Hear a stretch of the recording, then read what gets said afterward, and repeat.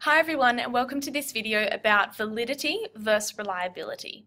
Now it's really important that you understand these two concepts and can kind of differentiate between the two because it is kind of embedded throughout the course. So you need to be able to look at data and representations of data and to kind of consider whether it's valid or reliable and also why.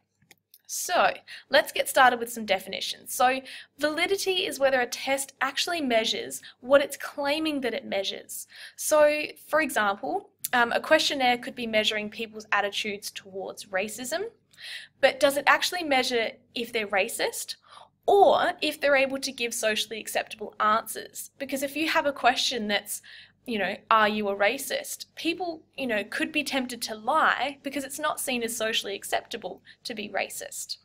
Another example is an IQ test. Now there's quite a lot of debate and discussion as to whether it actually measures intelligence or whether it measures things like education, the opportunities you've had, the amount of books you've read, the amount of random facts that you happen to know, and whether that accurately measures something like intelligence.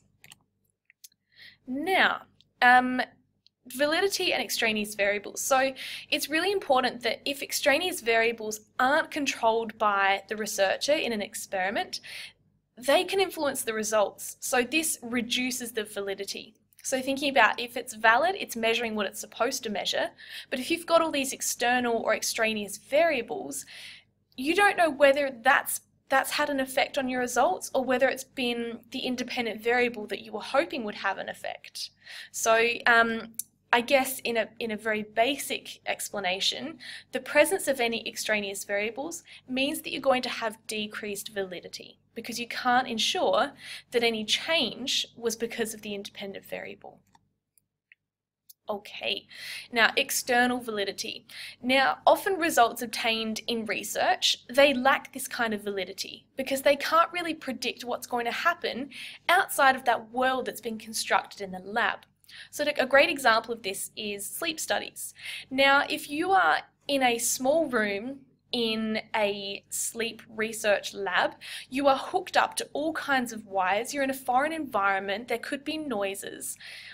The way that you're going to sleep could be very different to the way that you would normally sleep at home in your own environment. So for results to have external validity or high external validity, they need to be valid out in the real world. Okay, let's switch over now to reliability. So this refers to the consistency and stability of the results. So basically, if you took the same test a number of different times, if that test is reliable, you should be getting the same results each time.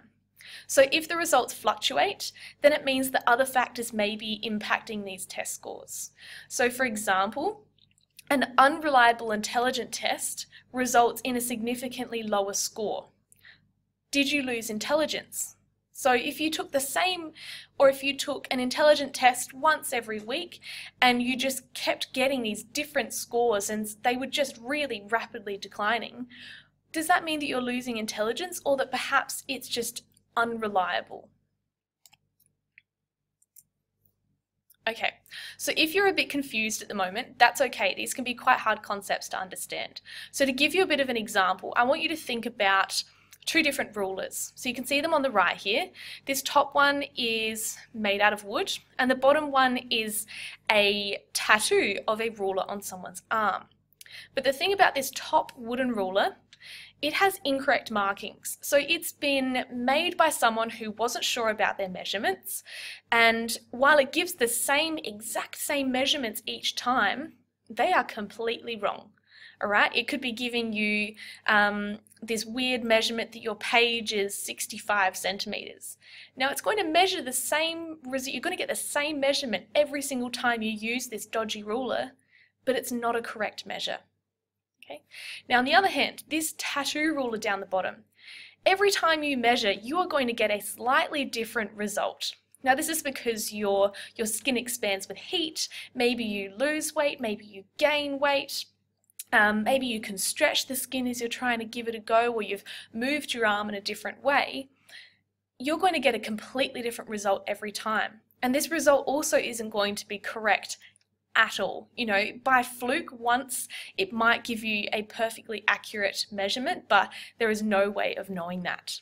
So I want you to think about here, which one is reliable, which one is valid, right?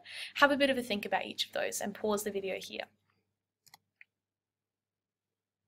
Okay, so this top ruler here, it is reliable because you're getting the exact same result each and every time you use it.